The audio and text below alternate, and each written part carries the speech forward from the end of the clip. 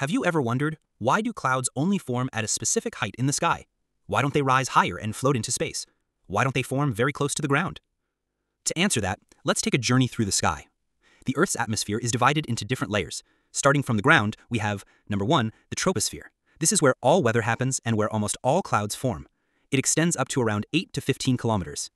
Above that is the stratosphere, where you'll find the ozone layer and jet plains, but it's too dry for clouds to form.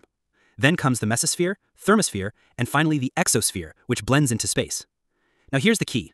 Clouds need moisture, air pressure, and temperature to form. All these conditions are found only in the troposphere. Above that, the air becomes too thin, too dry, and too stable to support cloud formation. And below the cloud level, near the ground, the air might be too warm or dry to condense into visible clouds, unless you see fog, which is basically a cloud on the ground. So the next time you look up and see clouds floating gracefully, remember, they're perfectly parked in nature's weather zone. Isn't that fascinating? Curious minds like yours deserve answers like these.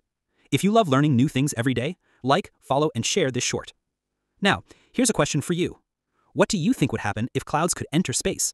Tell us in the comments.